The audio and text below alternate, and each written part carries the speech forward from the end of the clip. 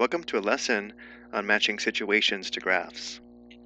If you are given a table of data, you can only plot those specific values without connecting them unless the context defines a pattern or rate of change that can be used to accurately define values in between the given data values. We'll look at two examples of this in just a moment.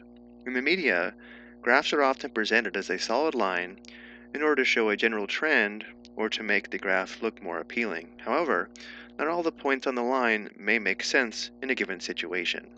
In this first situation, let's say a group of people play a game and receive a score from 1 to 4. This graph shows on the horizontal axis a number of people that received a certain score labeled on the vertical axis. Notice in this case, the values in between these points would not make sense because the number of people has to be a whole number and it can't have a fraction or decimal, and therefore it would not make sense to connect these points and form a line. And we call this graph a discrete graph because it's just a set of points where the values between the points don't make sense.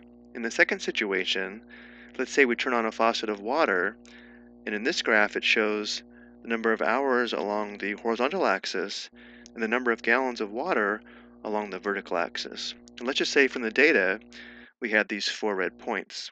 In this case, it does make sense to form a line through these 4 points because time is continuous. If we look at the interval from 1 to 2 hours, every time between 1 or 2 hours would be a valid time with the water flowing, and therefore the points on the line do make sense because it tells us the total number of gallons of water that we would have. So we say this graph is continuous, and we say this is a discrete graph. Now let's look at example 1. Example 1, we're asked to match the stories with the graphs below and label the axes accordingly. Let's first read the 3 stories. Story A, Andy is selling snow cones for $3 each. This graph shows the revenue earned from selling the snow cones. Story B, Andrea is saving money for a trip to Disneyland. Every payday, she sets aside $100 for the trip. She gets paid every 2 weeks. This graph shows the amount of money saved over time. And then finally, story C, Andrew is walking to school. There are no streets to cross, so he is able to walk at a constant rate. This graph shows Andrew's distance from home over time. So here we have a line, here we have a set of points, and here we have several segments where each segment is constant over an interval along the horizontal axis. Now let's go back up to story A. Andy is selling snow cones for $3 each, and the graph shows the revenue earned from selling the snow cones. So the key here is recognizing he can't sell a fraction or decimal part of a snow cone.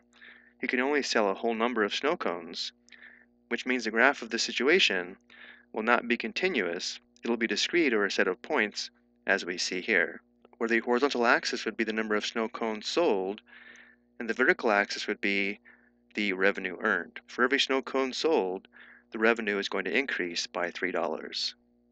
For this graph, the values between the points don't make sense because it's not possible for Andy to sell a fractional part of a snow cone. Now let's take a look at story B. Andrea is saving money for a trip to Disneyland. Every paycheck she sets aside $100 for the trip. She gets paid every 2 weeks. This graph shows the amount of money saved over time.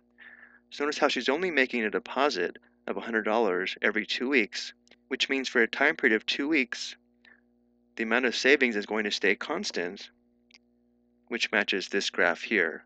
Where notice after the first deposit, she would have $100 in her savings account for a total of 2 weeks until she makes the next deposit, when the savings amount jumps up to $200. After 2 more weeks and she makes another deposit, the savings amount jumps up to $300 after she makes the $100 deposit, which means this graph does match story B, where the horizontal axis would be the number of weeks or days, let's call it weeks, and the vertical axis would be the total amount of money saved over time. And just to keep things organized, again, this was the graph that matched story A, this was the graph that matched story B, so of course that means this graph must match story C. But let's take a look at story C again. Andrew is walking to school. There are no streets to cross, so he is able to walk at a constant rate. This graph shows Andrew's distance from home over time. So in this graph, we would have time along the horizontal axis, and let's go ahead and say it's time in minutes, and let's label the vertical axis distance in feet.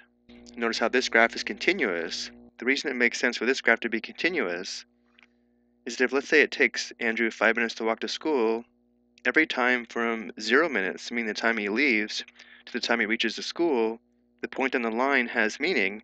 It tells exactly his distance from home in feet. So because every point on this line does have meaning, the graph is continuous. Now let's look at example 2. In example 2, we're asked to consider the graph below, and we're asked do all the points on the graph make sense in the given situation. Looking at this first graph, notice how we have a continuous graph where the horizontal axis gives us the number of candles sold, and the vertical axis gives us the profit in dollars. So at first this graph may seem to make sense because we see graphs like this all the time where here where the graph is negative would be when the profit is negative or there's a loss, and over this interval the graph is positive because there's a profit, and then the horizontal intercept here would be the number of gallons sold to break even, meaning there's no profit or no loss. But the problem with this graph is the vertical axis gives the number of candles sold, and the number of candles sold can't be a fraction or decimal, it can only be whole numbers. So technically this graph should only be a set of points, not a continuous line. So let's go ahead and say the graph does not make sense. The number of candles can only be a whole number, like 0, 1, 2, 3, 4, 5, and so on.